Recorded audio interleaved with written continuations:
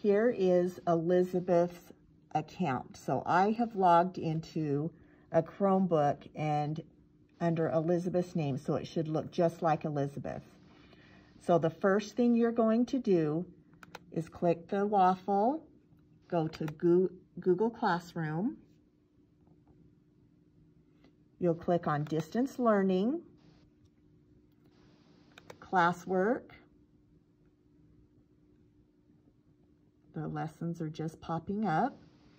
You'll want to click on today's lesson for Friday. And here's Elizabeth's copy of today's lesson.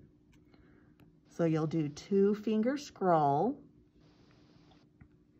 And you'll go down to the spelling. It's just still kind of loading a little bit. And you will click the link right here. And it will take you to the new spelling program. Now, the first thing it will pop up is you'll need to put in H.M. Hurd and then hit go, because you'll need to put the teacher information in. Once you've done H.M. Hurd and you hit go, it will go here. You'll have to click on Elizabeth's 9 number, 1, 2, 3, 4, 5, 6, go. And then when you pop in, her world is all lit up. So you'll click on that.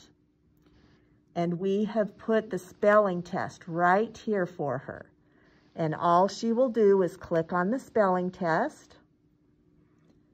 And then once she clicks go, she can take the spelling test. And when she's done, hit done, and Mrs. Hurd will have it.